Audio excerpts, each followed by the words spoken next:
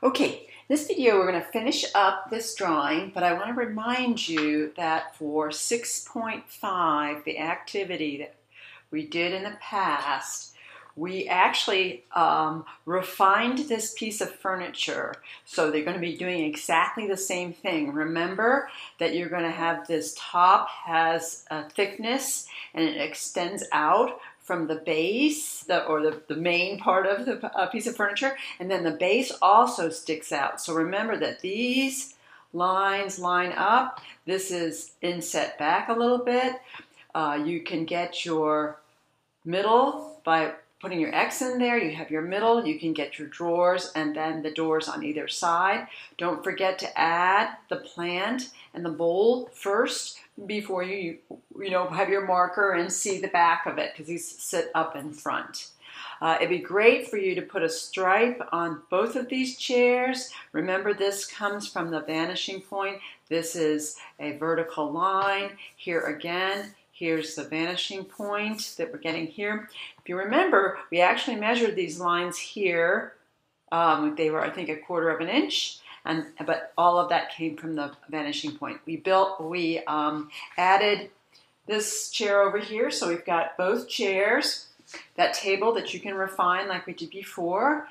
Let's add a couple of things to this. One is the pieces of artwork that are in the back. And what I did, since this is the back wall, and again it's measurable, I've got my scale and I've started in the middle here. And these are each going to be to scale 2 feet. And then there's 1 foot in between, 2 feet, 1 foot and 2 feet. So these are 2 feet, 2 and 2. They come up. I actually just put them a little bit above the chairs themselves, and they're about 4 feet to scale, but I also have them a little bit further down from the molding on the ceiling. So go ahead, use your straight edge, and do a little measuring here, 1/2 inch in between. And so we're going to have these, let's see if I can add some marker to this.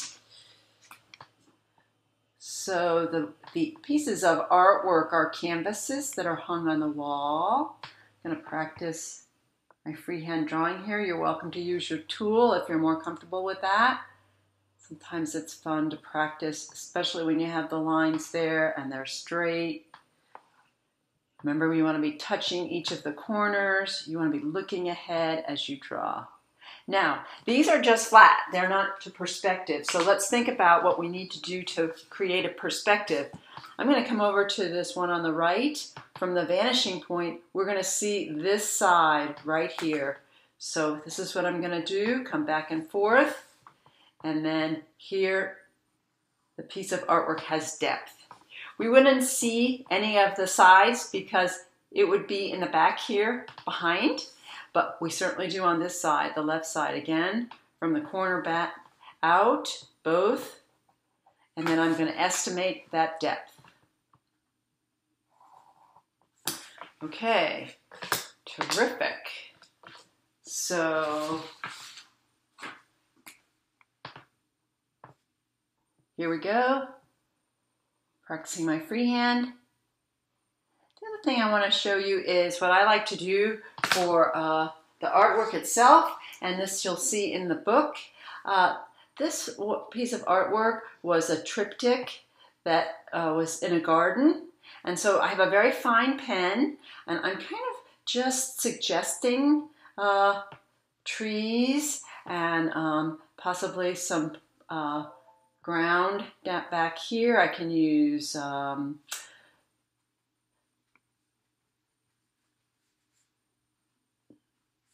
okay, I've got dots, I've got little lines. I like to take the texture to the corner. It's very important to me that it go to the texture. The texture goes to the corner, sorry. Not making very much sense here. I'm gonna make this a bush.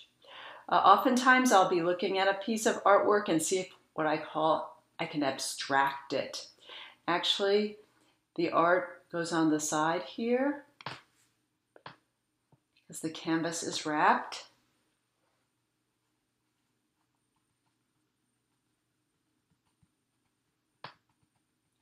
So I try not to make it look like it was very quickly done, although you can see how quickly I am doing it.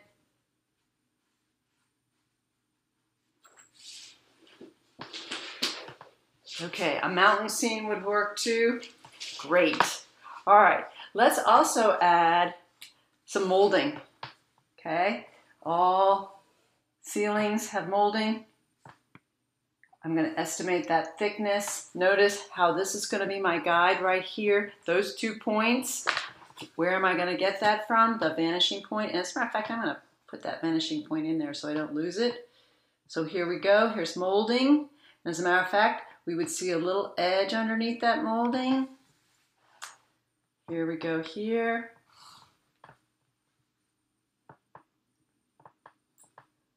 Terrific. All right. So before we add the molding on the floor, I want to extend this room. I want to show a door in this room. And this isn't something that's in the book, but it is something that I would like for you to understand.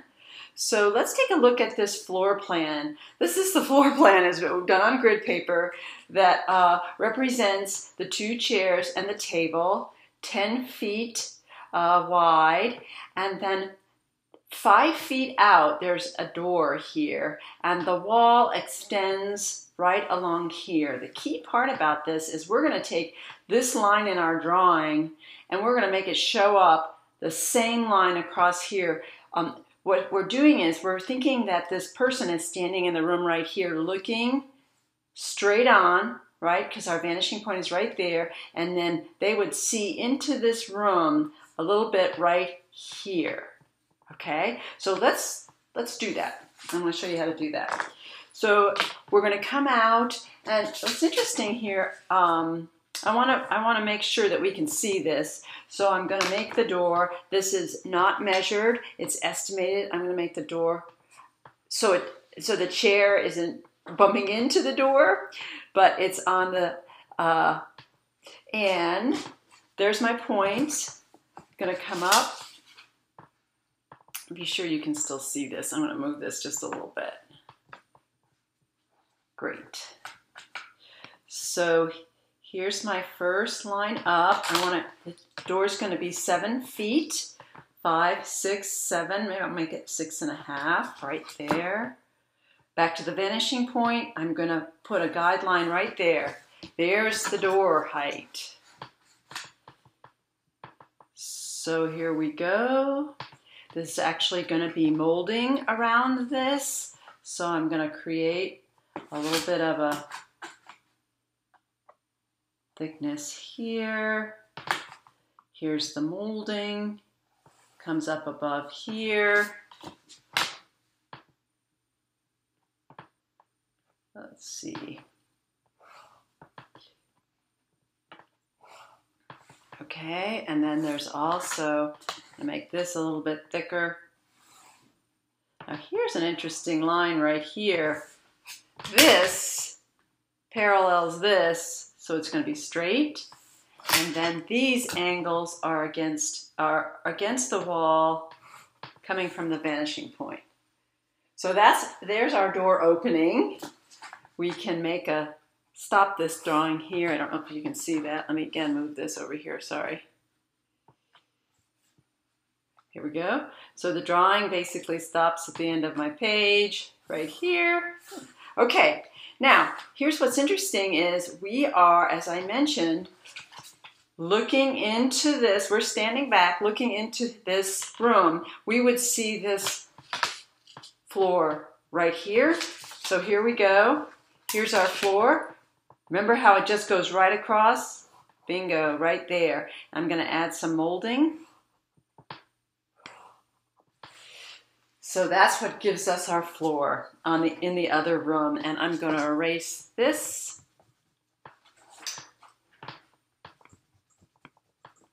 So there's also some there's some wood on the floor.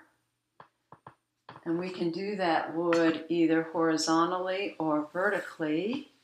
I'm going to actually add some wood horizontally that would be underneath here. Now theoretically, the wood gets smaller, the thickness of the wood gets smaller as we go along, as we get closer. So I can estimate that a little bit, having these planks. Remember when we look down the railroad track, they get smaller and smaller. So here's my room. I'm going to put in some lengths of the wood. Now notice I'm supposed to be coming from the vanishing point. That didn't quite work out very well. Here we go. Let me get my triangle. Okay. And then I like to make these planks arbitrary, I think, so that, and then I would continue to add. And you'll see in the book, I also like to add a little wood grain. You can play around with if you want to. Now, which is great about this pen is losing its ink. Can you see that? But it's kind of working as far as being able to add some texture. Notice that each plank to me has a different pattern. Great. Okay, so we were able to add a very large door, it looks like. We got our artwork up there. You can finish this out here. You're going to find too that there is some paneling. And if you make each panel 1 foot, look what I can do right across here. This would be measurable. And again, use your tools. We can get, this is representing just a thin line here.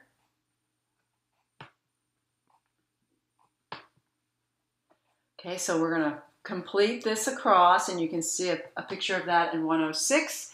And then what happens here is we're going to estimate these panels getting a little bit larger as they move out from the wall, and that's going to be an estimate. Go to my pen here.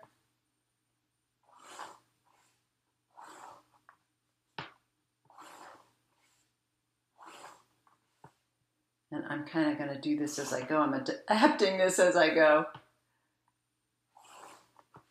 Great. This is measurable. This is estimated. This is estimated. These come from the vanishing point. Terrific. Thank you.